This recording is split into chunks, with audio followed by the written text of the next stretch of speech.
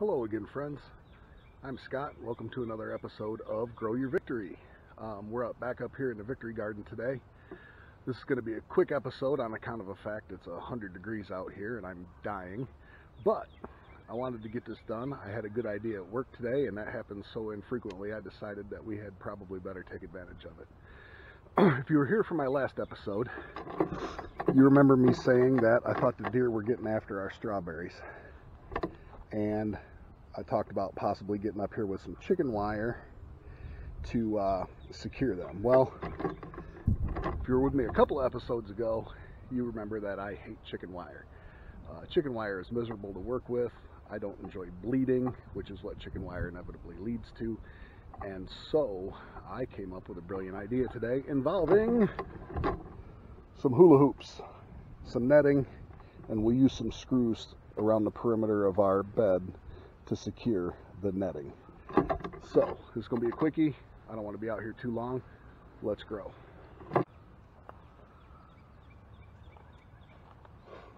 So what I'm going to do is take these hula hoops that I bought at the dollar store for $3 a piece, and I'm going to take my pocket knife and I'm going to cut them like so.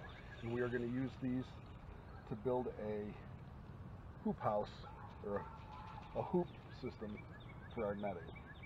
I don't know what it is that rattles inside the hula hoop, but it's all falling out right now. Anywho, it's going to go something like this.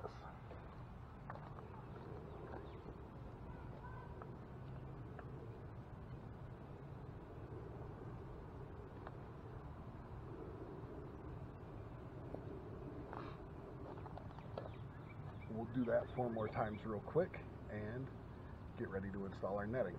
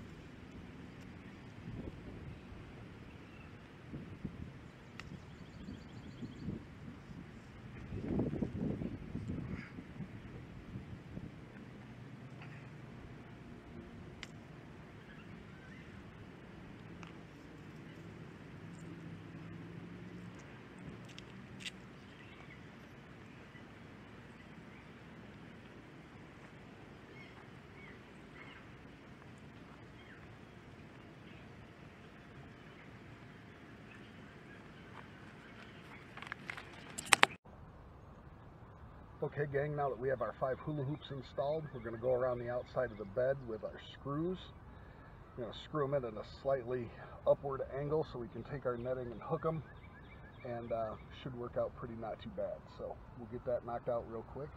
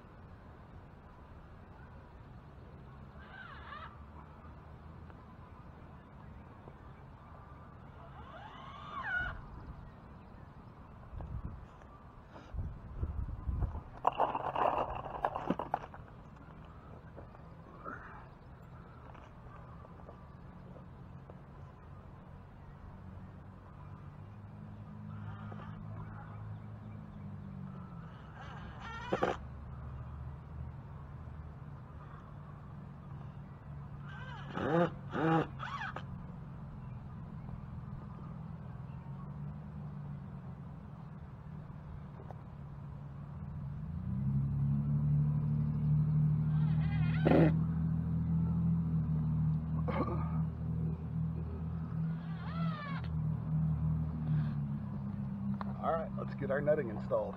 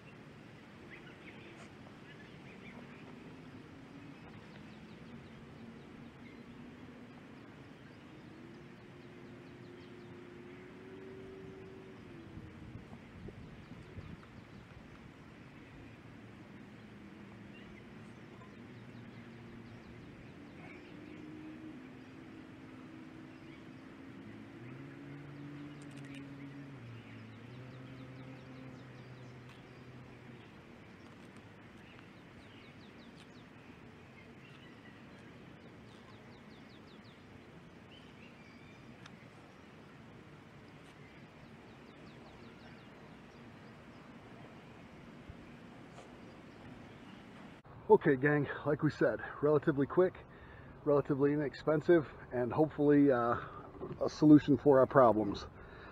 You can see that 5 hula hoops and a 7x20 piece of garden netting from the hardware store should be keeping the deer, birds, so forth out of the strawberries.